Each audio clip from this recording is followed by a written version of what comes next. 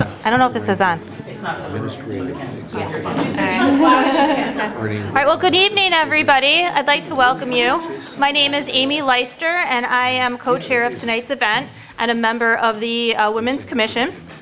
On behalf of the Commission, my fellow co-chair, Peg Ruddy, our president, Lori Cadden, and tonight's moderator, I would like to welcome everyone. Commissioner Notoriani, is he still here? Just left. Okay. Our panelists, fellow commission members, and all attendees for coming this evening. On behalf of the health seminar, which we host each spring, it's really important for us as a commission to find topics for the community with a goal in mind of having issues that affect the residents of Lackawanna County in real time. I'm proud to have had the opportunity to work alongside the amazing and dedicated women on our commission to bring you tonight's topic, which is Harassment in the Workplace 2018. Before I turn the program over to Lori, I would like to introduce you to my fellow committee member and co-chair, Peg, who I really can't say enough about. She's been a pleasure to work with, and I've enjoyed working with you alongside this process. And with that, I'd like to introduce Peg to say a few words. Thank you, Amy. I found a new friend. I have never met Amy before the commission, and I want to echo her remarks that I'm very proud to be affiliated with the Lackawanna County Commission for Women and all the wonderful, dedicated, smart, committed women that are on that team. I liked Amy's phrase about real time in 2018. This topic is very relevant to all of us, any gender, any age. We all have workplaces that we want to be safe.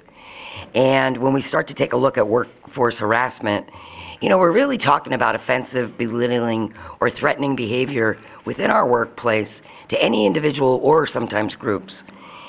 And we want to make sure that we know what resources that are available, and the panel will help us with that. The Women's Resource Center provides direct service to any person that you might know that's a victim of workplace violence, particularly sexual harassment, which is far too common in our culture and our community. And to start tonight off, I invited a colleague of mine, Amy Gephardt, who is the Training and Technical Assistance Director for the Pennsylvania Coalition Against Rape.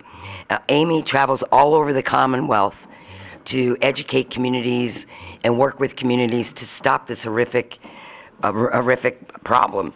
I'm also have a fun fact for Amy today. When we got to meet earlier, is she's originally from Los Angeles and is a third-generation puppeteer, and I thought that was wonderful. I don't think I've ever met a puppeteer before. So without further discussion, Amy's going to really frame the panel discussion by having some remarks about harassment in the workplace. And I called you Amy because it's not Amy.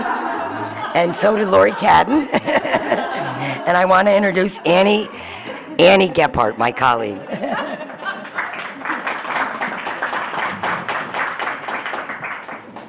Well, thank you all so much, and I really thank the Commission for the invitation, and Peg and the Women's Resource Center. I am deeply honored to be able to join you all here tonight. A little bit of background: the Pennsylvania Coalition Against Rape is the oldest statewide coalition of rape crisis programs in the United States, founded in 1975. And we partner with a network of rape crisis centers that serve all 67 counties of the Commonwealth of Pennsylvania to bring help, hope, and healing around issues of sexual violence. And our mission is to eliminate all forms of sexual violence and advocate for the rights and needs of victims. We also are home here in Pennsylvania at the Pennsylvania Coalition Against Rape to the National Sexual Violence Resource Center, which was founded in 2000 with a grant from the Centers for Disease Control and Prevention that provides some similar services around training and technical assistance and information and library resources to the nation, to all 50 states and the U.S. territories as well. And we at Pennsylvania Coalition Against Rape and the National Sexual Violence Resource Center, about 4 years ago, or a little more, long before the Me Too movement, decided that we needed to update our own internal sexual harassment training for our staff at PCAR and the NSVRC. And we looked at what we had available. wasn't great. We looked around for what else was out there, wasn't great. And so we started working on an interactive online course to address sexual harassment, provide training for our employees to then also share out to our constituents at rape crisis centers and other state coalitions around Pennsylvania and the country. And we started all of that really recognizing that sexual harassment is a serious and widespread problem. And so before Me Too movement, several years ago, there was a national study that found that 5 out of 10 women and 4 out of 10 men who were surveyed had experienced sexual harassment in the workplace in the past year prior to the survey. That's not lifetime experience, that was in 1 year. And another study found that around 5 out of 10 transgender or gender nonconforming people had been harassed at work. Statistics are sort of all over the place. It can depend on who you ask, how you find them, what industries you survey. Also, it depends a lot on how you ask the question. So rates for women experiencing sexual harassment in the workplace can range in studies from 25 to 85%.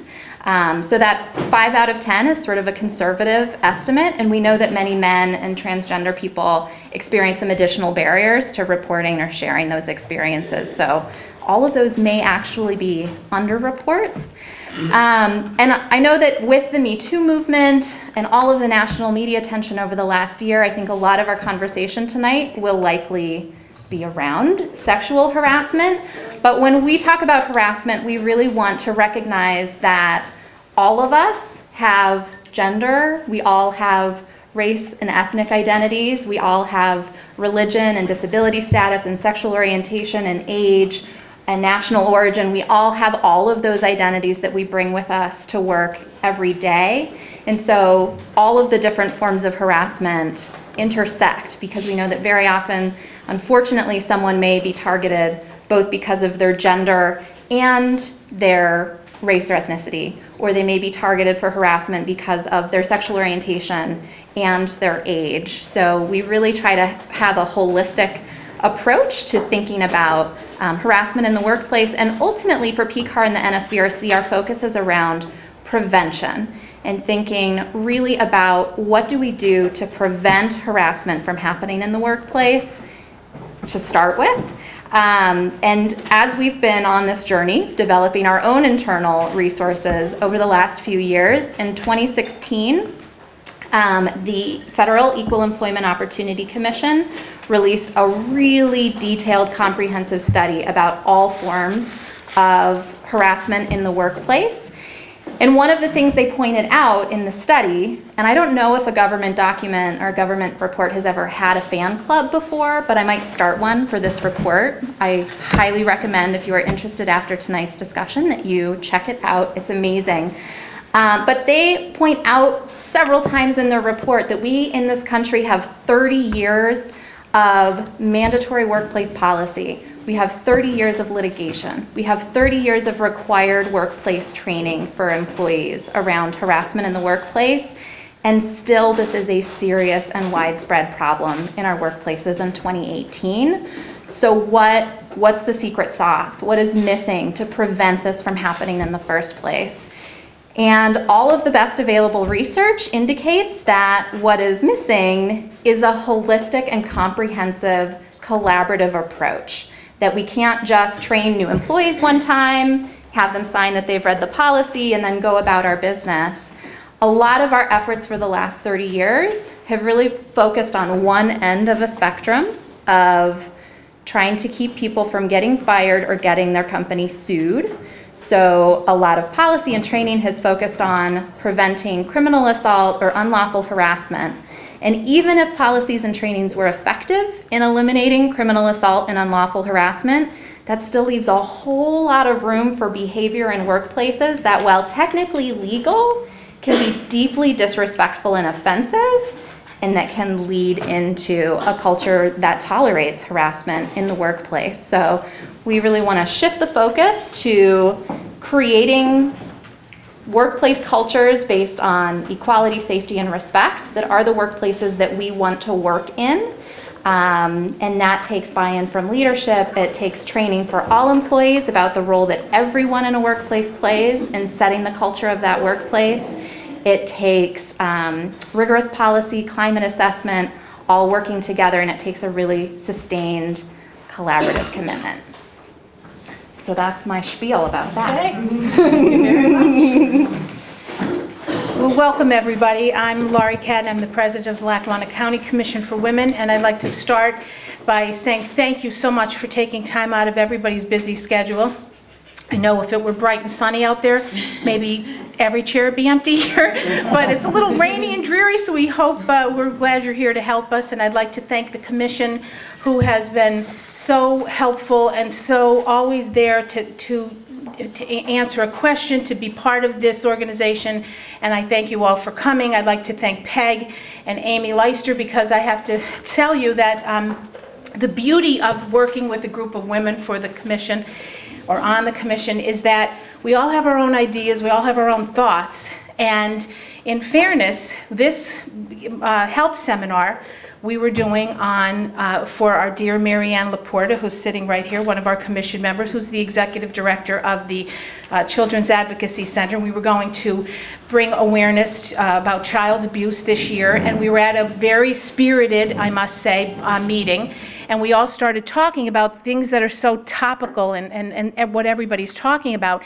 and it was brought up by Peg and by Amy about the possibility of looking at harassment, and that it was our duty as a commission and of women, for women, that we bring something to the forefront from our standpoint and talk about not just sexual harassment, but all forms of harassment in the workplace. And that's why we've assembled this wonderful group of people who said yes when we called, which was always a good thing, and to know that we could switch and have a beautiful conversation with Marianne and say, we're going to look at, do you mind if we switch this and move it? And that's the beauty of communication, about women working with each other, and about someone who comes up with an idea and says, hey, this is it's a little more topical right now, could we do this? And it all worked out beautifully. So I thank Amy and Peg for bringing it to the forefront and for the commission to agree, and Marianne so gracious about moving to next year. And so we have a lot to be thankful for, working for with so many women. I just want to say, other than Mark, you see the gentleman in the middle, Attorney Bob Uffberg. Bob, want to say hi to everybody? You know, you're a very distinguished person today. Could you imagine why? Yeah, Look no, around. I think I know why. Okay, there you go. But what I thought we would do is By Peg one default. by default. Peg would. I felt it was important that Peg introduce Annie, and I called her Amy, which then set the tone because I was thinking of our Amy. And so sorry about that, Annie. And then I'm going to go down the line, and if I could just have you say why I asked you to do this, and what you bring to this panel discussion, so that when we start with the questions, the audience knows the history and why you were asked to be part of this. So first we have, next to Annie, we have Judge Trish Corbett. And the wonderful distinction about Judge Corbett is, how many years did you say you're on the bench? 21? I'm in my 21st year. Okay, so I was on your committee for you to be elected at Joe Miller's office all those years ago, so it seems like yesterday, but oh my God, Sean was only, like my youngest was only 3 at the time. You know, amazing. But she is the first female Lackawanna County judge, Judge Trish Corbett.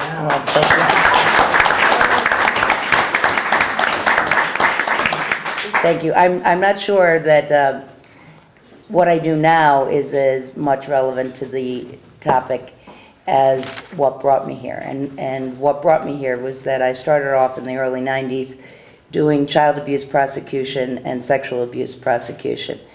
And on both of those topics, I have an awful lot to say, and a lot to say to women, but I don't want to hog anything right now. No, so. but I'm glad, that's good. We'll just give you a brief why you're here, so thank you for that. And next up, we have a dear friend of mine, Kim Wylam, who is the managing partner at Baker Tilly.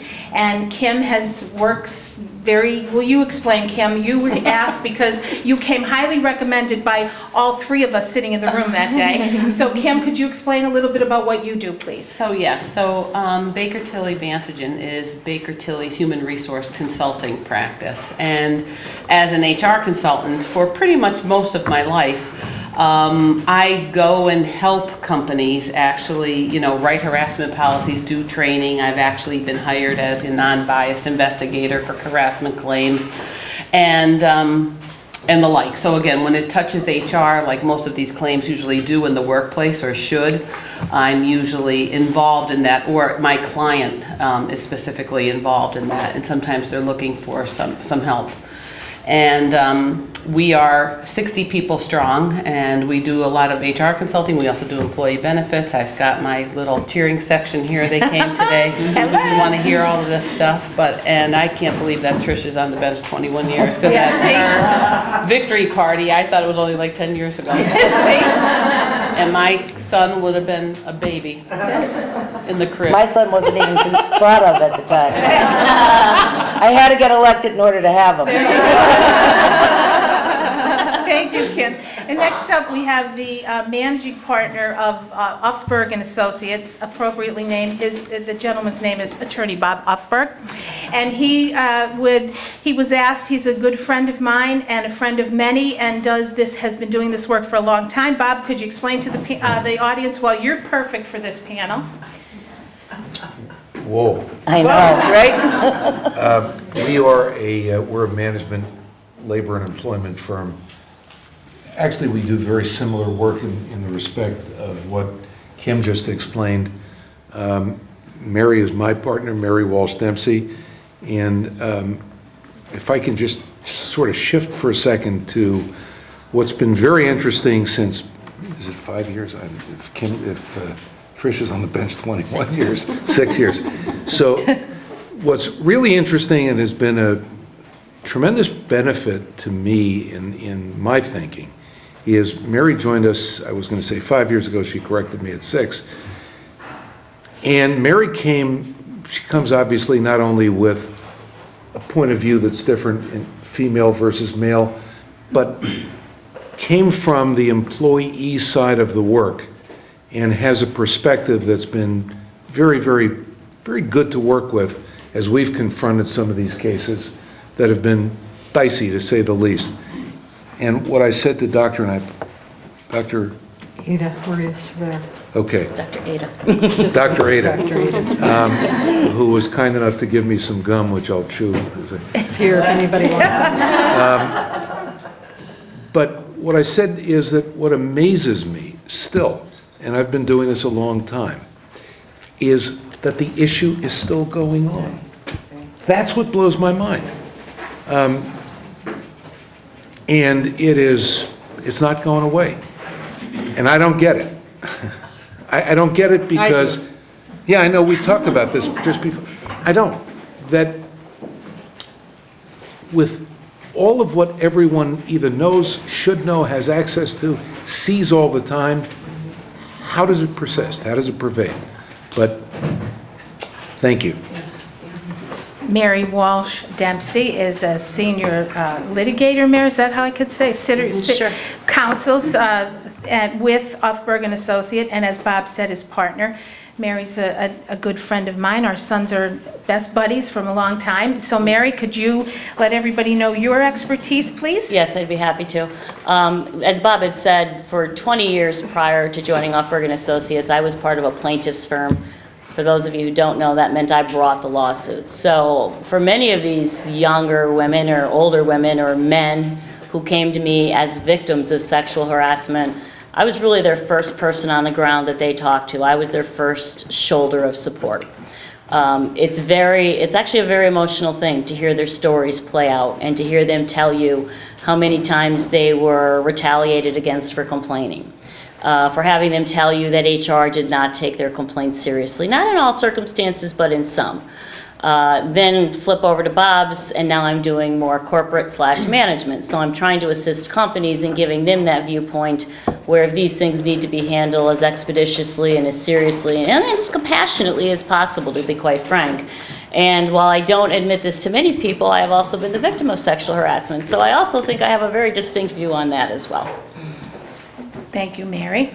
And next up, we have Dr. Ada Rios Rivera, who is a social psychologist with Tiffany Griffiths and Associates. Tiffany Griffiths is a psychologist, has many offices, Ada, and you came highly recommended by Tiffany. So first time I'm actually meeting her. Tiffany's a wonderful gal, and she said Ada would be perfect. So could you introduce and tell everyone why you're perfect for this panel? Perfect. Perfect. But if I were to be perfect in any area, it would be because I name the ghost role in the room, in the relationships with my clients in their lives. And the first of which is that there are only three men now present in the room. And one of them is a cameraman, so he has to be here. And that's a problem. And that's sexism, that right there. It affects both genders, all genders, and it's something, my training is primarily in, well, I was trained in the medical model, and then because I didn't believe only in pathology, I moved away from that and went into an alternative model, which is a blend of physics and Taoism, indigenous cosmologies, and Jungian psychology. And a lot of my training was in diversity work, in conflict resolution, in working with power, rank, and privilege. And part of why this is going on, keeps going on, it is one of the oldest isms, if not the oldest ism, for human beings. But the nature of power, rank, and privilege is that it's unconscious. So people that aren't suffering don't have to think about it and don't even know that something's happening. So until they are willing to work at becoming aware, it's not going to change. So Thank you. I hope that helps. Thank you. And I'd also like to say before we start is that two women who have come before me in this position as president of this organization are in the House, and two women who I look to for guidance and love and understanding are sitting here, and I'd like to acknowledge them, and if we could give them a round of applause, because they've done a lot of work. I know what this job is like now, doing this job. It's work. It's a labor of love. So we have the immediate past president, Miss Donna Barbetti, and the immediate past, Miss Jamil Zayden in the back of the house here. And of course, my dear friends Bernie Lepre and Marilyn Vitale Flynn, who have worked the door and continue to work the door and love that job. So thank you for all your help in everything we do. So I want to start by saying that when I made a few phone calls to ask people, would you be part of this? Kim Wylam and I had some very, I think, open, very honest conversation about I'm raising two, well, they're raised, but you never stop raising children when they're yours, but I have a 29-year-old and a 24-year-old boys. And Kim has a daughter and a son, and we talked about the importance of raising children and the millennials of this day and age, and now all the stuff that's out there in any form of harassment. How do we best parent and let them know the proper way of doing things? And we talked about this, Kim, and one of the questions here is, how do we think this issue is going to affect our next generation? And we see it because these kids are now they've graduated, a lot of them from college and in the workplace. And I think it's important to discuss that, because what are we showing our children and how do we make that change? Because as you spoke about, Annie, change has to happen. Are we responsible, and how can we make it happen? So Kim, if you maybe want to talk about that, and then anyone else can jump in, but I think that's so important going forward. Sure. So I do a lot of work around the millennial generation, because besides harassment, I always have clients that, recruitment and retention is a serious problem in the workforce as well. Because this generation is different. In our lifetime, we may have 3 to 5 jobs, and they're targeted at having 17. So again, it's very different. I actually think that there's two things we have to deal with. One, I think they kind of help stop this. I think they're part of the solution, and it's really for two reasons. One, they see things through a completely different lens. And as we were talking about, you know, being self-aware again and that unconscious bias, they don't have it. They don't see gender, they don't see race, they don't see ethnicity. They really are the generation that is all men are created equal, and that's just how they are. We've raised our daughters that you can be whatever you want to be, and they go out and do it. So I think that part of that thinking automatically brings that into the workplace of, I don't see this. I wouldn't treat somebody like that because I wouldn't want somebody to treat me like that. Or I don't feel superior against somebody else. You know, you always have your ones and twosies, but I believe as a generation, they are much more inclusive. And, you know, some of these stories, and I've had conversations with my son and my daughter, they can't believe that these things have happened because that would be something they would never do. I think men and women of this generation are much more friends and on equal footing than have been in the preceding generations. The other thing is that these are the kids, these are the helicopter kids. These are kids from the age of 3 or 4 that their parents and society have told them, you don't let anybody touch you, you don't let anybody talk to you wrong. If you feel uncomfortable, you say something about it. And if you say something about it and they don't do anything about it, mommy or daddy are going to swoop in and take care of it. So these kids, they do. My daughter is telling on somebody and someone every single day. And that is just what happens. So again, as we look into these cases that have happened historically, or, you know, in that Me Too movement, you've got people coming, you know, from years ago of all these things that have happened. They were silent. Some were silent for a year or two. Some have been silent there, you know, 30, 40 years, 20 years. They've been silent in a harassment case, and the case was horrific, and they've kept it to themselves their entire time. This generation keeps nothing to themselves, nothing. If it's not out there on social media, it's definitely in your face. So I think the likelihood, knowing that if I encroach upon somebody's personal space or I harass them or make them feel uncomfortable, that I'm going to be told upon immediately is going to possibly prevent me from not doing that. Where the generations past, I think they were definitely, you know, a blind eye and a deaf ear as to how things were going on, or the victims themselves didn't come forward. So again, this is one thing I think that we can't blame millennials for or because I think they will, you know, not only with harassment in the workplace, but definitely with diversity issues and equality. Again, we hear a lot of things around equal pay for men and women. I think this generation helps break down some of those historical problems that we see today. Trish? I agree with an awful lot of what you said. And I have a different view on some of what you've said. And that is that I think for the millennials that are making it to the workplace, that you're absolutely correct. That they are the social media generation. They know people from all over the country, where I knew that I couldn't cross the street at the end of my block because Manuka ended there, and you know, so we were kept in a much smaller place. However, I also see, and I would really be interested in hearing what the doctor has to say about this, I see on a daily basis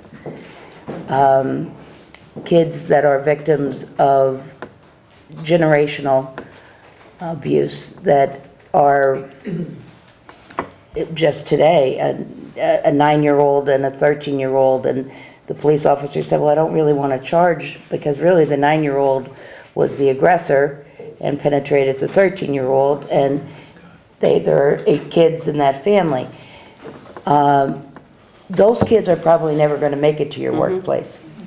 And so when we're looking at the kids that get into your workplace, they're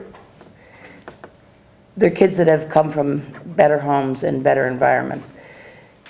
But this brings me back, and I can kind of segue into, we could cover Mary Ann's seminar for next year, and then we could just party for next year, have a party. I prosecuted child sexual abuse cases in the 1990s, and at the time, well, continuing to this day, my then boss, and now again present boss, Mike Brace, used to say that he had to give me child abuse and sex abuse cases because they were the only things I would prosecute with a vengeance. He said everything else he'd give away the store. Oh, the poor bugger. He didn't mean to do it. But he was right. And there were limits to what I would tolerate. And one of the things that always destroyed me, and I was very successful, knock on wood, on my prosecutions, but one of the things that would destroy me, even after a successful prosecution, was that we put the perpetrator away, and yet that child had to go back into the same environment from which the perpetrator was able to get to them, and that no counseling was done for them, which I used to come back after every trial, and I would hound Judge Barrace about this. And a few years later, he, along with Marianne Laporta, created the Child Advocacy Center, which has filled in that gap. But one of the two more points I would just like to make, and I promise I won't say another thing all night. No, it's fine. Is that I learned back then, I'll never forget, I went to some seminar once, and there was a picture of Mussolini, Hitler, Oswald, and some other demon. Oh, Manson. And it said, what do these four guys have in common? They were all abused as children.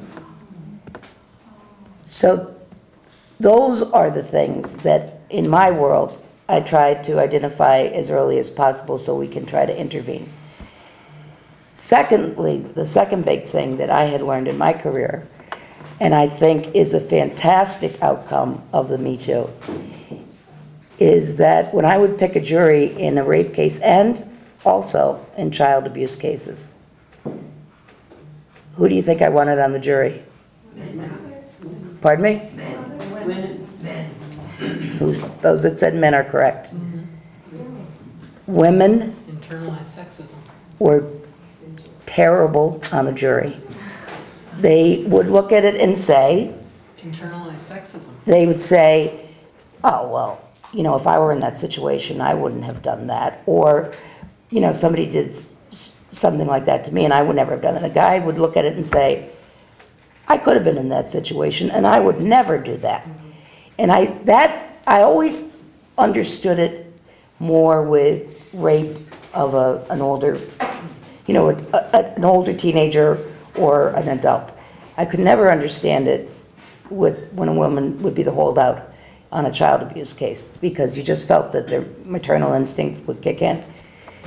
But I don't know what that woman's experience was in life. And the reason I think the Me Too is great, and like everything in the world, can go a little too far to sort of dilute its effectiveness. But the reason I think it's great is that it is an educational tool for all women to look back and say, you know what, that did happen to me, and that wasn't right. Or, lucky me, I was able to handle it in a way that I could just say, you know, I certainly personally had I worked in a lot of bars at waiting tables, and I got to tell you, I never had a terrible experience. I just never did. Maybe nobody was ever attracted, but I think. Maybe they knew who your father was. Well, that too. In Scranton, it may have been that, but I mean, out of town. I think it was just. I don't know why, but I can tell you that I, even then, observed it with other people and was aware that it happened. And I can remember in college, a girl that I really liked telling me at length, and she was a beautiful young girl, one of 5 girls in this Irish Catholic family that was the black sheep of the family. And we got to sit and talk. She told me in depth how the family priest molested her regularly, and nobody would believe her. She was the outcast. She was the bad one. The other 4 sisters were fine, and her parents believed that she made it all up. And why? Well, I don't know why. I know that had to be their upbringing, that, you know, the priests and the authority figures were the end-all and the be-all. It has to be a cultural change. I think the millennials are definitely starting to change it culturally, but I think there's a whole group within their group that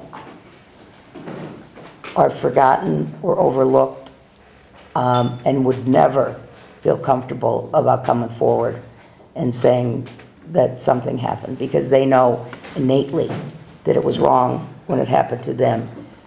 But now almost, I don't know, it's not a good term, but animalistically, they're repeating what occurred with them. And nothing better than discussion. I would love to be able to hear from a prosecutor in 10 years that I had 12 women on the jury and all 12 voted to prosecute. That's the message. And I bet Peg is back there nodding her head. You tend to think it's the men that you have to educate. I have always found when I was in trial, that the men were more respectful of the plight and listened intensely.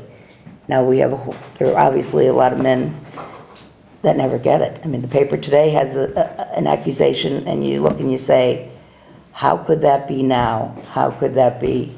And again, that's a question for Ada. Yeah, that's complex, why that happens, but we don't have to. Feel free to Well, I think there's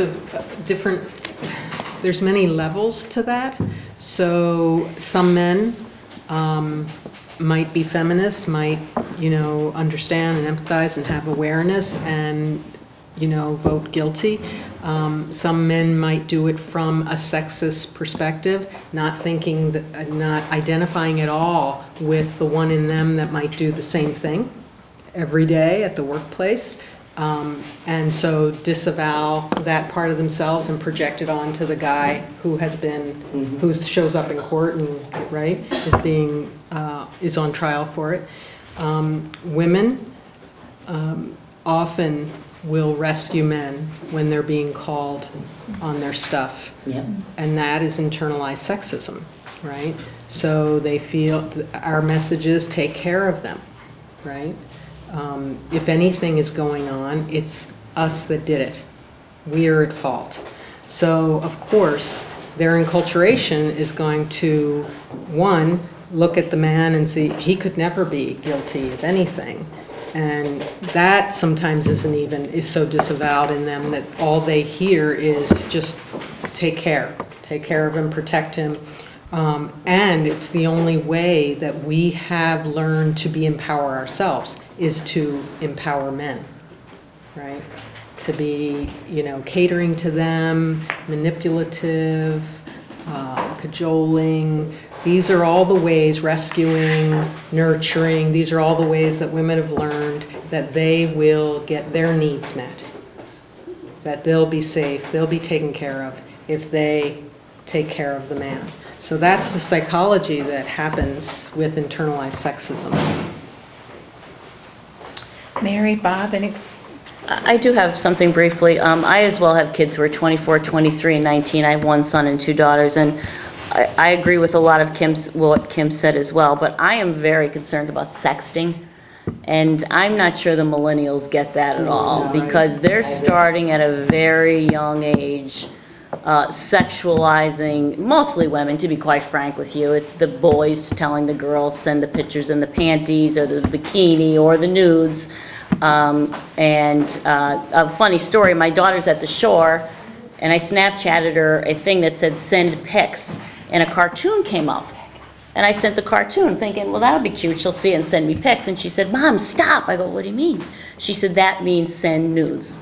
So Snapchat in and of itself they're called emojis, has an emoji, a cartoon, where you can send it to somebody, male or female, and it means send me pictures.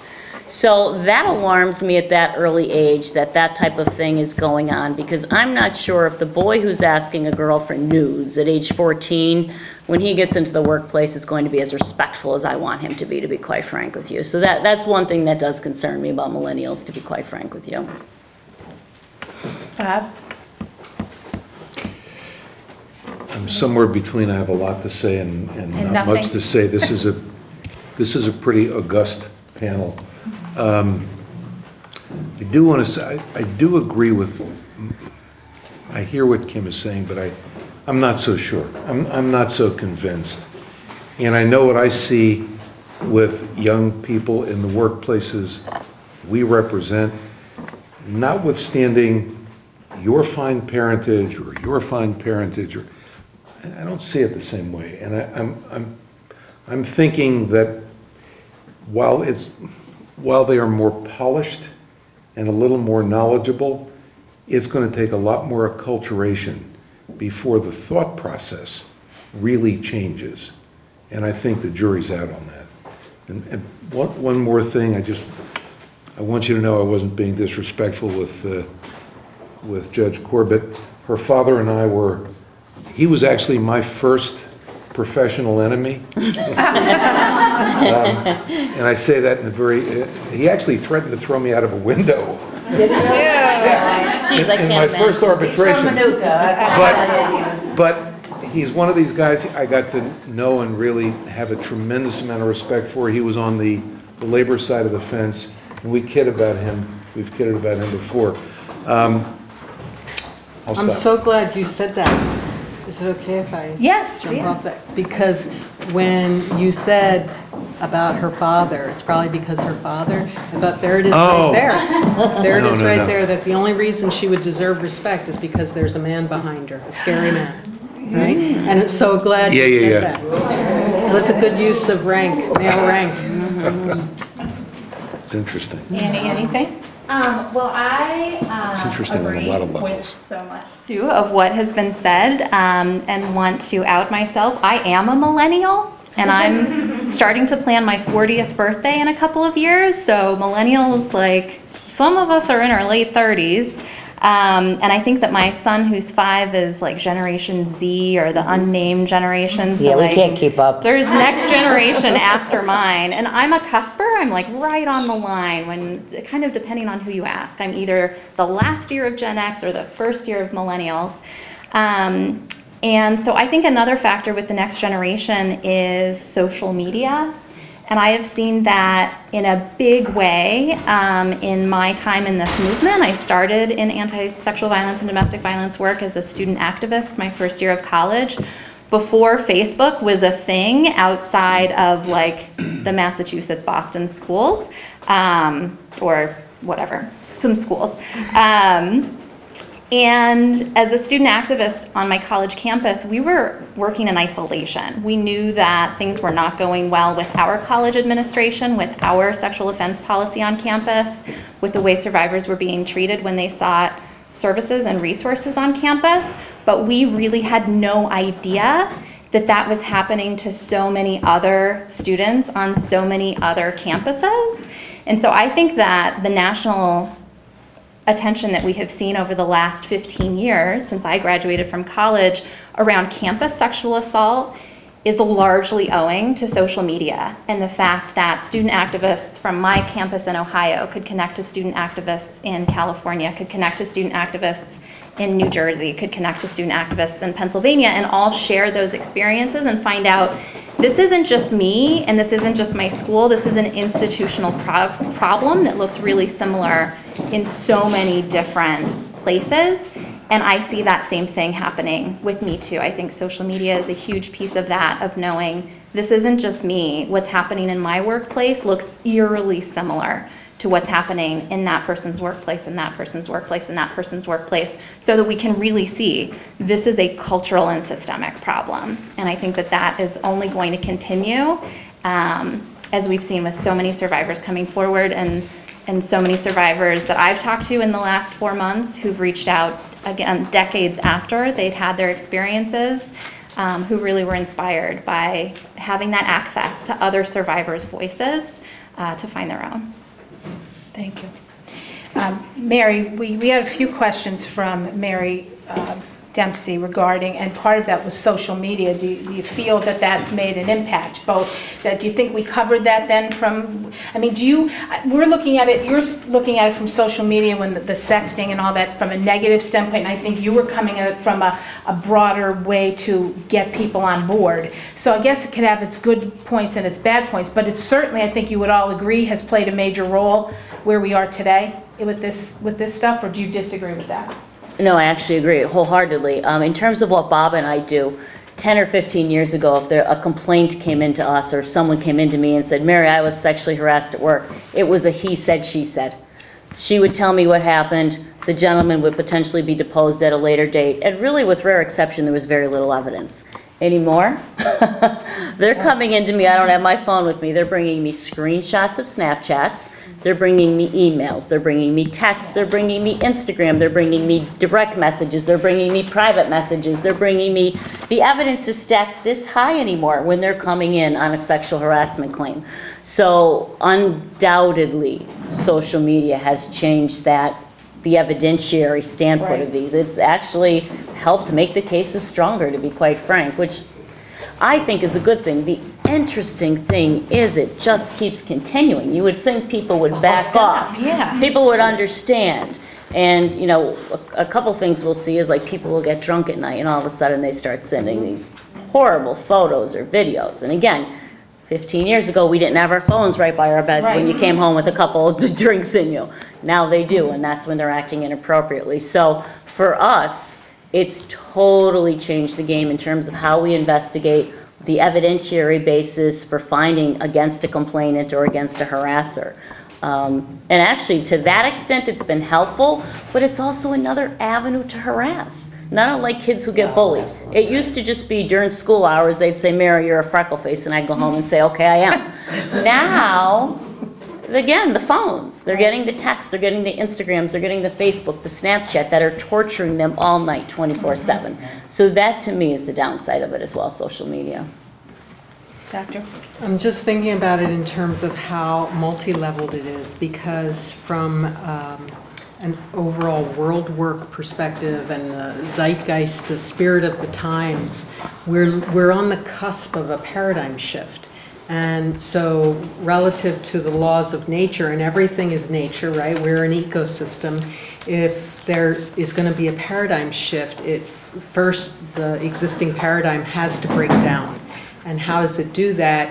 It goes through an extreme, right? They call it the law of enantiomer in physics, right? So what goes up must come down, but it has to go way down, has to complete itself. So things have to get really bad, for people to have enough of a reaction to change, to make the change. And the change often comes in the polarized reaction, right? So those of you who have made any kind of change, you know, okay, now I'm going to empower myself. And the poor person who comes in front of you next and tries to just ask you a simple question gets everything, right? But that's your first step toward empowering yourself. And it's got to be the polarized reaction, because they're the parents of balance, right? So sooner or later you find your way, and those two parts talk, dialogue, and figure out the balance.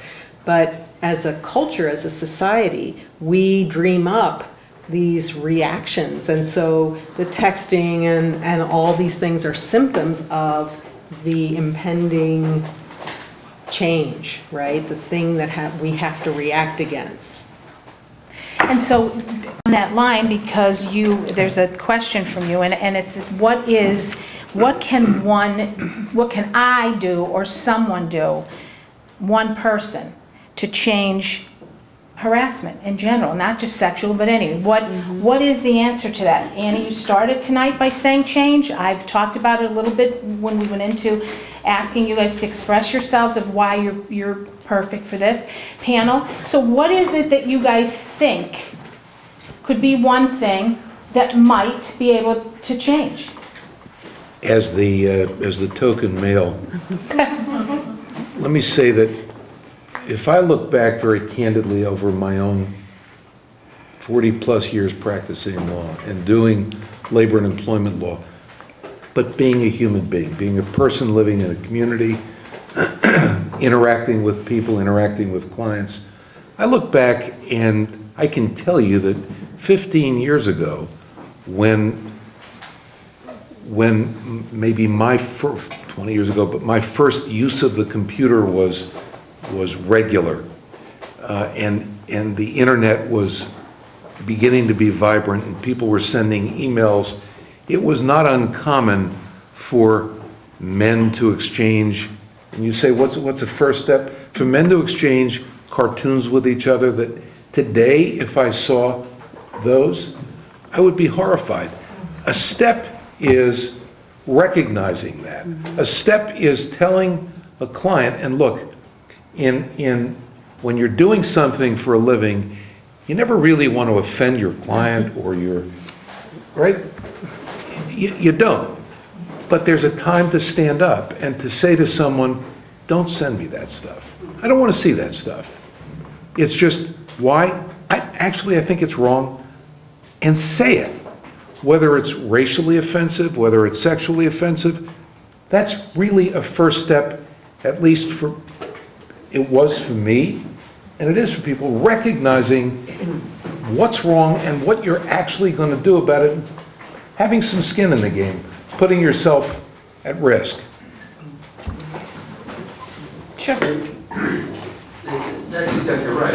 The question is, how do you get people to change that attitude? And the Upberg firm may have one of the keys, and that is litigation.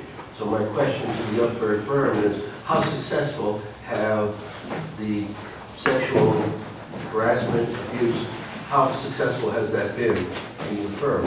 And do you think that that is going to change corporate attitude, or the people who run the corporations? It already has from my perspective, because, Well, that's what we're here for. in terms of the litigation, I would say I do most of it in the firm, and as part of any discussion I've had in the last 24 months, the Me Too movement has without a doubt come up. And I've explained to them that in my head, jury mentalities are shifting somewhat. I might be wrong, but I'm guessing they are. Judge, I'm sure you've probably seen that somewhat. Juries are becoming a little bit more progressive and a little bit more understanding of this Me Too movement. So you've been successful at spanking some of the corporations? Correct. Now, what you won't see is you won't see that in a courtroom, because unfortunately what I'll do is I'll say, let's settle this case before it gets to a courtroom. Exactly. But they will have listened. So now we have to get to the media, though. And here's- And you can't do that Go because ahead. you have to get in a settlement that's yeah, private. right. But that does, unfortunately, logistically in the real world, that's what occurs, yeah. I'm just discussing part of the problem. No, you're Well, right. and you have to look at all, and again, now, to play devil's advocate, there are a lot of cases that are settled because it's the easier thing for the employer And to do. cheaper. And cheaper. And whether this is harassment or wrongful termination, you know, we see this is, if the claim is brought and it's either from a very vocal person, or if there's any inkling that it smells like it might go someplace, they're just settling. And it could be a bogus claim. And again, this is where the problem is that it's this whole blind eye, deaf ear. I'll just write a check, nobody will know about it. I just won't say anything. These things do need to start coming to the forefront and be vetted appropriately, because I also think that a lot of reasons why we have some of these things is, you know, there are victims, and then there are victims who say they're victims. And the victims who say they're victims are not doing anybody any service here. You know, the girl who flirts with everyone at work and we just let it go and just call her the flirt, well, again, what's happening there? Not, maybe she is being harassed, maybe she's not being harassed, but what's that culture starting to happen where, again, we're just allowing that behavior to happen because it's not directly happening to me, or because that person is willingly participating, we're not calling it harassment. And people are losing sight of what else is happening in the workplace when they're seeing that going on. But it's not involving me, or that's her business, you know, and we just walk away and don't do anything about it. You know, a lot of my clients, again, and I try to work with clients before the lawyer comes in, because again, it'll be more cost effective, and culture is a big thing. And there will be, many of my clients have multiple departments, and there's different cultures depending on different departments, you know. Well, this department doesn't have that. Well, this department, that's just how they are. That's just how they are. Their manager's been here a long time, and that's just how he is, and again, this isn't always sexual harassment, it's just harassment in general. Who speaks with vulgar words, who doesn't use vulgar words. Again, it's all of this accepted behavior that is happening because it's either not happening to me or I'm not seeing physical harm where people are just being silent about it. I would just like to say, taking off on what Bob said, that we, in the last 2 to 3 years, we lost 2 Supreme Court justices in Pennsylvania for passing on messages of wanting to just be one of the guys. And they were hard. That was a harsh penalty, but it was a just penalty. And I feel strongly as a judge that we have an obligation to act, extremely appropriately at all times. However, not too many people know about that. We know about that in the legal community. We know about that on the judicial branch of government. I'm sure throughout the country they know about that. But then we have kids and people listening every day, and believe me, anybody could tell you I'm a Republican, I'm a Democrat, I'm presently a Republican, but we have a president that says it's okay. And what kind of a message is that's going out? Not just to the kids, because maybe the kids aren't listening, although they listen more than we think about that, but to young adults, that a joke is made of it. Not just the sexual innuendos and the tapes that we know, but the way he talks to people and treats people. And this is our representative throughout the entire world that you can, just bully, which is what I see it to be. Whether you can have an intellectual disagreement with someone else without calling them a nasty name like Freckles over here.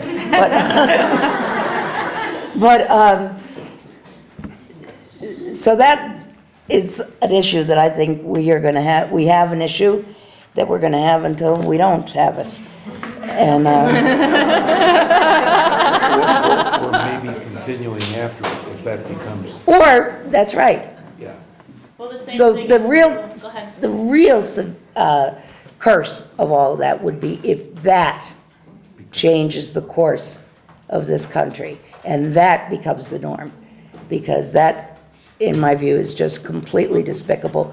Even though my father threatened to throw you out the window, he never would have, and he had the utmost respect for you. And by the way, he was probably right at that time. He probably was. I'm sure he was, Bob. And I would have defended. And after all, he was only representing the poor coal miners, and you were out there for the damn barons. But Fair enough. Yeah, put me in, coach. So the litigation solution is a lot like the politically correct solution, right? It drives the real emotional process underground, the personal level, right? Where people's stories are, where their wounds and their reactions are. And those never get talked about. So when you drive a process underground, nothing's going to change. It's just going to cycle, right? Which is why it never shifts, which is why we then have to dream up characters like Weinstein and Trump, right? Because we are disavowing all that shadow energy ourselves, right? Why don't people know about those 2 judges? Well, because people aren't talking about them, right? People should be talking about them. There's also the issue as well of rap music. I hear that at my house, and I literally turn it off the second I hear it. It is so graphically sexualization of women. And the videos, forget. If anybody's ever seen the videos, they're even worse. And I'm not just blaming rap, but it does seem to be the genre that seems to take on the sexualization of women. And again, that's what these kids, the millennials, so to speak, are growing up with. And if that's Which what they're... I have to just say, if they're hearing... that industry is ruled by white men. And comedy clubs. The comedy that you'll see on HBO or go to a comedy club, it's the same thing. And it's funny, because I'd made a note, there's a bipolarness to this whole thing. You're saying, and I agree with you, I have 4 sons. I'd like to think they got it and get it. But you know what? on one hand, we're training them properly to think of each other, of whoever you're with, as a human being, not in the traditional, typical relationship. But I agree with you wholeheartedly. Turn on what they're listening to or what they're watching at 11:30 at night on a comedy show. It's like, it's bipolar. It doesn't make sense. And that transfers. I want to add two quick things. One is, and I think, Kim, you made this point, and I agree with you wholeheartedly. Unfortunately, there are some people who get trapped in all of this. There are some good men who have been falsely accused. We have defended some of those people, and we have settled some of those cases, because you're 100% right. It's cheaper, it's more facile. There is a big emotional toll to anyone who's ever been involved in one of these actions. And I didn't fully understand what you said, but I understood part of it, and I think I agree with you. If we can talk afterwards, I'll know whether I fully agree with you. I agree that there are men who are falsely accused, and I also want to say that it seems to be a go-to. Like, I just want to hear one conversation where that isn't said, because for eons, women have been falsely accused of being responsible for their abuse, for the violence that's imposed on them. And just once, I want men to own their rank and power and privilege and not say that. Not say, there are good men that are, we know that. We know that. We're not going around accusing good men. And if there are women that are doing that, Oh, and there are. there are. But we And know there are. that too. Well, Right? thank you. Just had to I'm say sure- that. no, I'm sorry, I'm the one who names shit. No. I'm sure you're right, but I'm also, I do want to state that because I think it's appropriate to do that, because that's what we do for a living, and we're working with people in workplaces. The other thing I would add is that workplace training, there's been discussion about workplace training. I will tell you very honestly, from my perspective, it is a necessity. Agreed. We do it. We have to do it. If you are, again, representing an employer, not psychoanalyzing the employer and all of its people, but representing it, you want to make sure that all of those people come through training. And now I'm going to tell you that honestly, at the end of the day, it's pablum. It's like washing your hands in cold water without soap and expecting not to get sick. That's not gonna do it for any workplace. It is, and I've probably said by a number of people, it's a culture change. That's what it's all about. And that starts, you want to talk about the Trump White House, seriously. And it's said all the time on television by commentators on the left and on the right, take a look at where stuff is coming from at the top, and you're going to understand where your press secretary is coming from, where this person is coming from, etc. You've got to affect the inner circle of a company. You've got to affect your chief executive, your chief operating officer. When you affect them, everything flows down. Male, female, it doesn't matter. But I'm saying you have to affect from the top down, and then you see a change culturally in an organization. And that includes starting with yourself too. I mean, if we look at Trump, where am I irrational? When am I stupid? When am I racist, sexist, whatever, ignorant, right? So that's where inner diversity work begins, is inside. What are the parts of myself I'm not okay with, that I don't want to look at, that I want to pretend aren't there, and I project out, right? You can't have a conflict out here without first having a conflict in here. And that's where I think, starting off with Kim's statements, she was absolutely right. I think to that extent, this, and I may be misnaming the generation, but the kids coming up now are more open-minded to what you, as you were saying, they're more open-minded, that they don't see color, they don't see, not all of them, but I think a much broader group of them. Well, can I say something? Sure. I'm sorry. So I think it's easy to say that in the infancy of a new generation.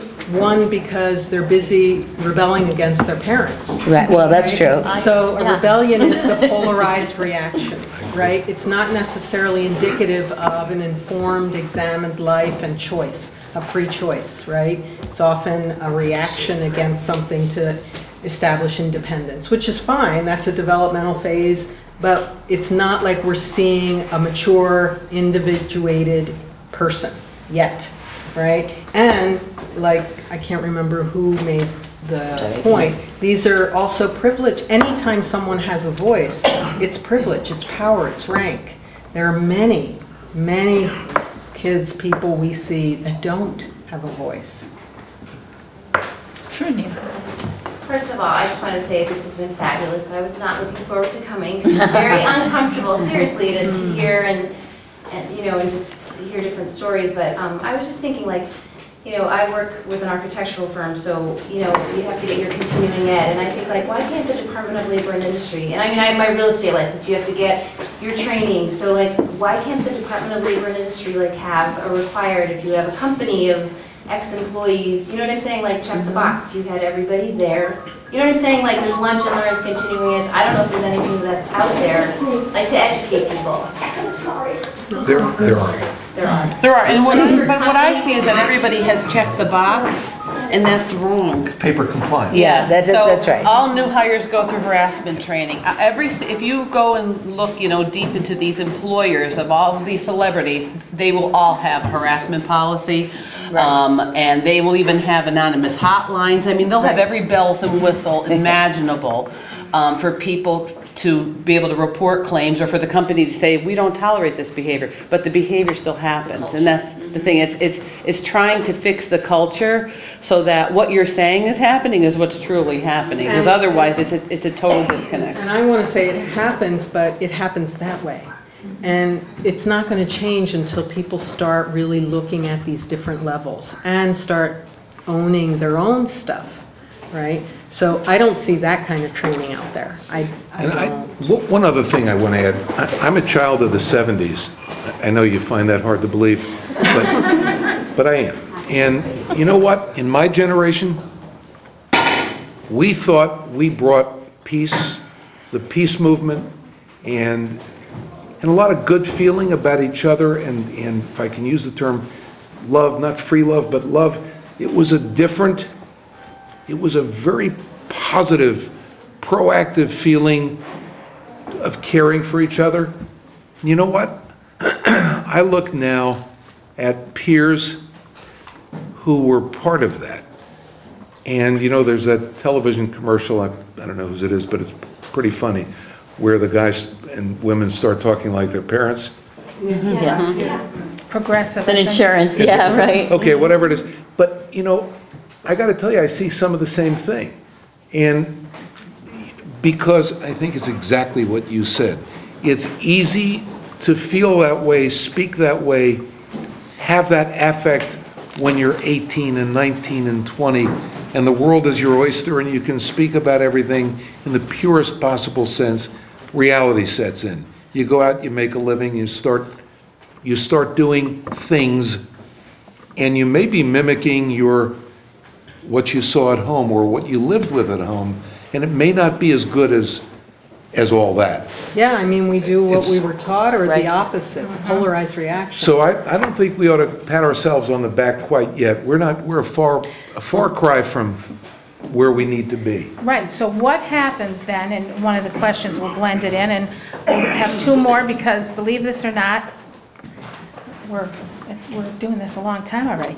But what I want you to talk about, if we could, because this will go on, is what the negative effects that the Me Too movement has brought to business, to companies, to corporations, and what is it that companies will now do because of this movement to ensure and to work with its employees going forward so that they can feel safe, as you said earlier, Annie, in their work environment, and feel comfortable being who they are, or if there is an issue that they can talk to someone. So it's two-pronged. What are the negative effects, and how are we going to change that within corporations for the welfare of their employees? And I don't care whoever wants to. Kim, do you want to start? So I certainly see, everybody, it's brought awareness, to corporate America tenfold. So everybody's at least looking at their policies and brushing them up and making sure they're current. I see a lot of retraining going on.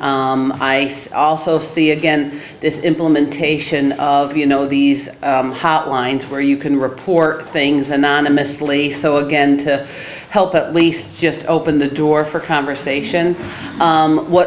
What I'm trying to focus on, again, is, all right, not just checking the box with the policies, but again, seeing how do you change the culture? How do you make sure that the culture is more engaging? Again, helping to consult with management on more team building and inclusiveness. Again, it's trying to create a culture that the problem then doesn't rear itself.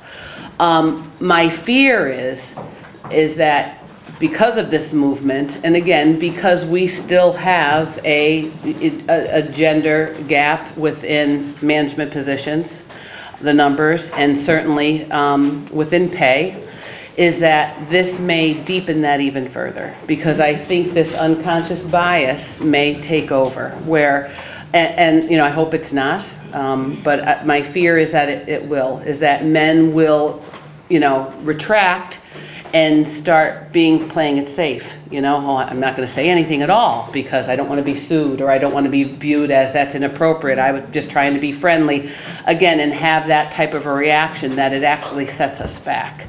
So, I think it's, being able to have, change this culture to be a more open and inclusive workforce, to be able to talk about things, even subjects that are uncomfortable, so that you can, start to nip it and start to address it in that way, so that we don't have a further divide to just make this problem go away or not happen again.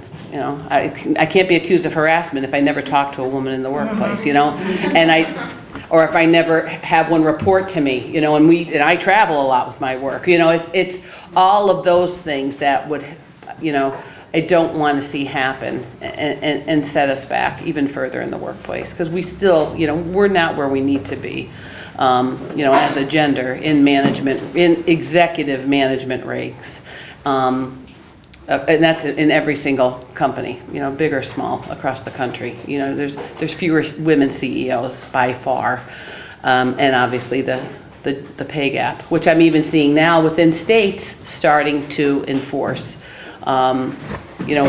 State of New Jersey now looking to make sure that equal pay for equal work is now going to start to not just be words, but be enforced, and look for audits to happen. So you hate to have legislation and the handcuffs be waved for you to start to change. It is an opportunity now for employers to kind of reinvent themselves culturally, because it is so important to their strategy if they want to stay around. And thanks, Kim. And then Bob and Mary, what do you think on that from a standpoint of corporate or business in America moving forward? What do you guys see? What do you think needs to be done? I'll address one of the negatives, and Kim touched on it. I think it's a great point. I do a lot of training on this topic, and without exception, a man will come up to me afterwards, and he's nervous. He's afraid. He said, "Do you mean I can't hug Mary when she has a baby? Like if I come in after one of my kids did something, he may give me a big hug and say congratulations." That doesn't bother me at all. In the wrong workplace, that could be misinterpreted.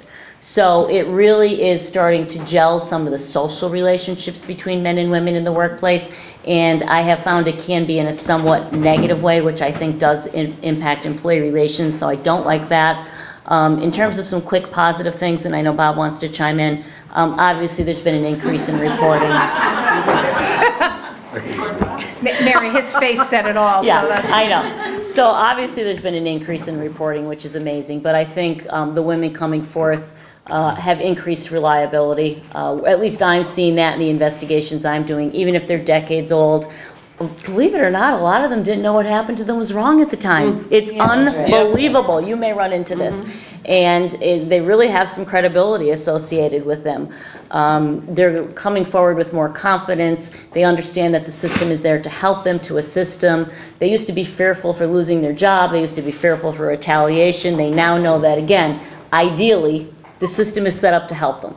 So that has been some of the positives. Like I said, the negative to me is really just this fear of being too, like coming in and saying, hey, what'd you do over the weekend? Which is a seemingly innocuous question. Right. Until a woman thinks, well, why did he ask me that? Did he want to go on a date with me? Did he know I had my boyfriend over? This whole subject matter of clothes is like, can you comment on somebody's, Mary, you oh, look it's a pretty nice today. outfit. Right, But you right. can't say you look hot. Right. Well, am I saying the same thing? You know, So- again, it's all of that. There's some quirks we have to work out of it. I mean, I guess, you know, one of the things I want to say is when someone exaggerates the point of your argument, it's meant to diminish the argument, right? It's meant to act as if, oh, you know, you've just held me hostage. I can't say a word. I'm disempowered now, and I better not say anything. And it's meant to manipulate, right? So, I mean, one of the first things I might say to someone who does that is, well, I'm glad you're having a reaction to yourself. This is the fear that women have been feeling for eons.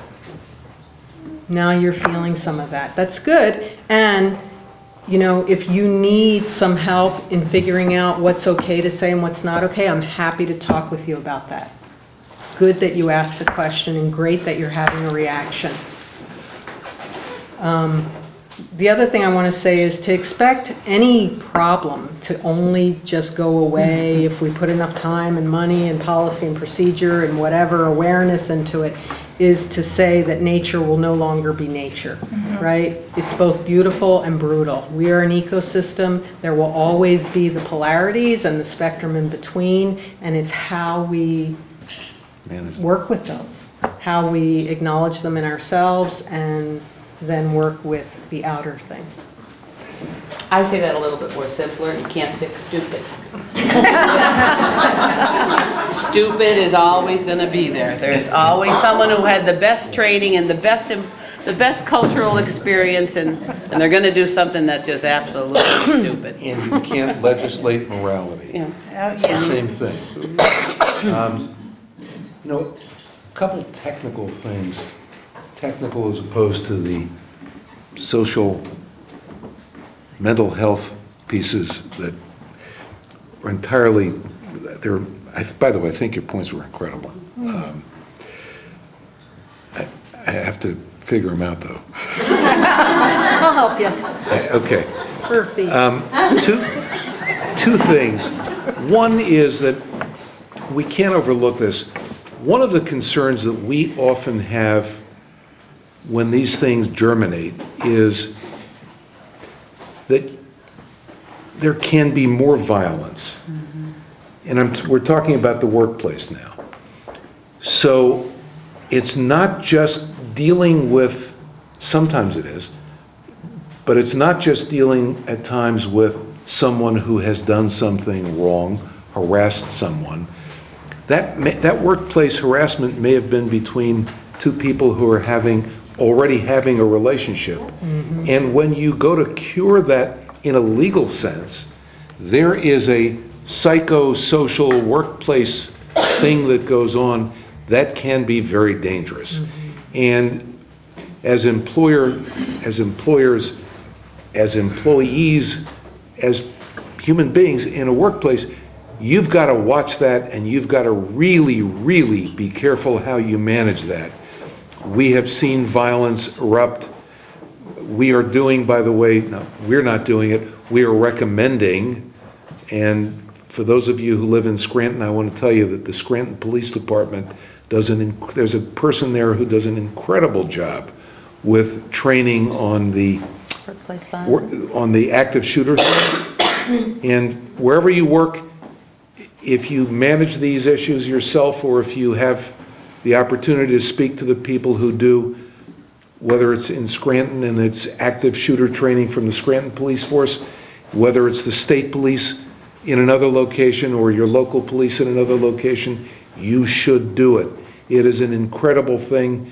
And God forbid, the worst thing that the worst nightmare any of us could have is that experience. And I'm not trying to frighten anyone, but we can't ignore these things. These things do happen. So that's, as I said, a somewhat technical point. The other, I'll let the other point go. Trish and Ann, before we, do you want to say anything before we take any audience questions on that? No, thank you. Annie? Okay. Rhonda? Yeah, first of all, thank you so much. This is fabulous, fabulous. I've spent 20-plus years in the construction, architecture, engineering world, which has been very male-dominated for many years. We're seeing it change now. And so 2 points. One is, I think that the Me Too movement is being heard out there. I work for a large construction company right now. We've had diversity training in our company that was given by an attorney. So to make actions and consequences very, very clear, and you know where those boundaries are in communication and action within our company. So I see it happening. I'm fortunate and I'm grateful for that. The other thing is earlier in my career working for another company, I learned very early on that men and women are very different. Yes. And coming up, you know, through the 80s and you know, where we wanted as women to go out and do a man's job and to make a man's wage, and we'd wear our big suits, you know, back in the olden days. Somewhere along the lines, I've appreciated that we are different, and we think different, we process information different, we communicate different. And I remember one time as a young designer going into a principal's office and very excited about something, and he said to me, Rhonda, he goes, I just asked you what time it was, not how to build a watch. And that, you know what, I mean, for as harsh as that was to hear, it was a learning lesson for me, because I spent a lot of time reading on the differences that men and women communicate and process information. So I think sometimes we have to take this dialogue down to the first floor, and for me, navigating this man's world, just learning the basics, that when I communicate with, you know, men in position and power, that I understand a little bit more of kind of how their gears are turning, and I kind of, you know, take that into consideration and how I communicate, I just want to say one very quick thing.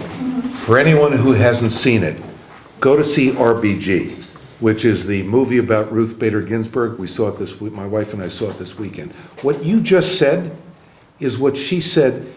She argued 4 out of 5 extremely successful plaintiffs' cases before the Supreme Court on harassment, discrimination. I didn't realize how much of a game changer she was, Justice Ginsburg.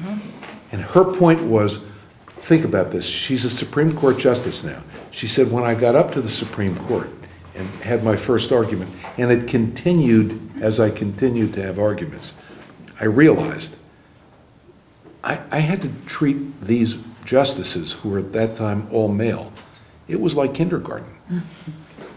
It was training them in the time that I had to make an argument, not on the basis of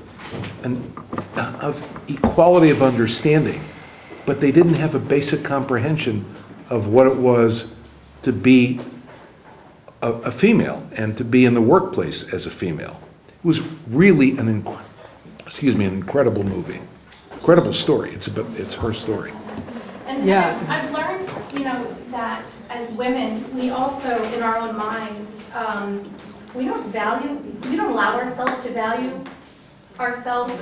This is your topic. I think as much as men allow themselves to value themselves, but somewhere along the lines, I've learned to ask for that raise. I've learned to say, you know, when asked, is your salary agreeable to you? It's like, well, is it agreeable to you compared to my peers, which you know what their numbers are.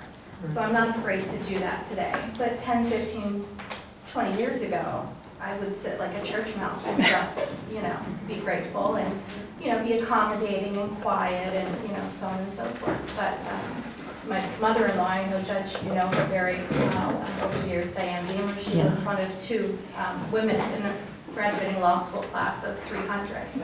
And I think that this is an ongoing solution or issue that I'm grateful for women like my mother-in-law, like Judge Corbett, to have plowed the way for us to have come so far where we are today. And we have work.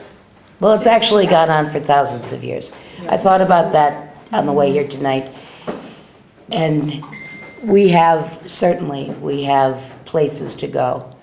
But boy, have we come a long way in the last 100 years. The last 100 years, we've come further than thousands of years before them. So from the time we got the right to vote and the women's suffrages, the people that did it for us. And that's when we fail as a society, is when we forget that it is not us. It is not now and what are we going to do to change this. This has been a process from the beginning of time. And, I blame everything on Eve eating the damn apple. If she just didn't eat the apple, our lives would have been entirely different. But from the beginning of time.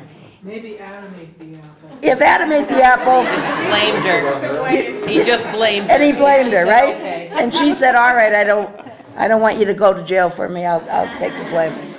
Yeah, that typical. Peg, did you have a question? I just wanted to make a comment based on what Bob said about, it triggered my thought about the active shooters.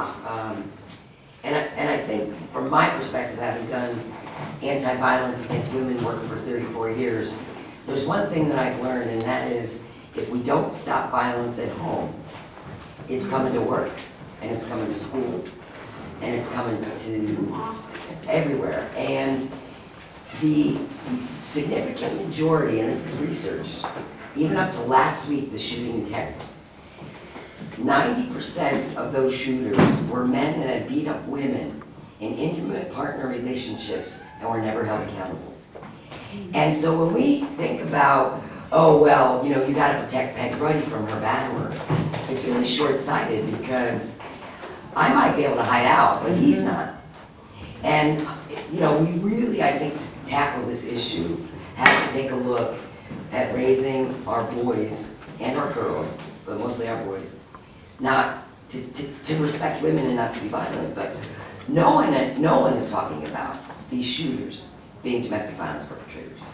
And it's really time, I think, for us to talk about that. And I also think that there was a guy last week that blew up his girlfriend in her workplace. It starts at home, and I think we have to stop it at home. Oh, so that was the bell. There you go. Is there anyone else? Donna? Yes, Kim, I agree with you in terms of, and I've seen it, what you're saying is men pulling back and perpetuating the girl-boy network, because men will not be alone with the woman now, will not take them out to lunch, unless they have a witness, etc. It's really changed the environment, and we've gone to the other end of it, okay? Which I've seen, and that's really been happening. But the other thing that I wanted to say is, we have a good governor who's very much for women, pushing really for women. One of the things that he proposed is a bill that corporations will put more women on their boards. And I'm talking about major corporations. And they will get a tax deduction, et cetera, if they have a certain amount of women, a certain number of women, because then they feel that the whole environment of the company changes with more women in positions of power, okay? That's number one. The other thing that he proposed is legislation about sexual assault, okay? As far as sexual assault goes. And in that legislation, there'll be no statute of limitations. If you were assaulted, you go back 30 years, all right? And it goes on to various things, and one of the things is that he feels that, or his group feels, that women a lot of times can't afford to take the legal suit. So if they lose, not only do they go to jail, but they will pay for the woman's legal costs.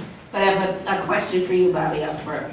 If they get into this litigation, they are talking litigation. You can't just make an accusation now. It will go to court, all right? Can they go back in a woman's sexual history and say, well, she slept with 6 coworkers? I'm going to defer to our senior litigation counsel. Yeah, can they do that? Most of the time they can, yes. It's not like a rape case where they can't bring up past things? I have seen that most judges will allow that in this type of case as a relevant evidentiary finding. That has been my experience, and that's only been So if it's not local. settled and it does go to litigation, they can bring up a woman's sexual history? Yeah, and they like to bring up if she was a flirt, if she told dirty jokes, all that stuff. It gets down and dirty. It really does. I mean, that's what I've seen thus far. I don't know if that will change going forward, but that's another reason why it's difficult to go forward with a case like this on a woman's behalf. Any other questions before we wrap up? Okay, well, thank you. I'd like to thank this panel. I'd also like to thank the Scranton Cultural Center. Deb Moran Peterson is in the house, one of our board members, and she is the executive director here. So Deb, thank you for that. Also, talking about some directors, Bob Uffberg and Nada Gilmartin, wonderful directors here at this beautiful house. And thank Debbie as our bartender for helping us. And I'd like to thank Dr.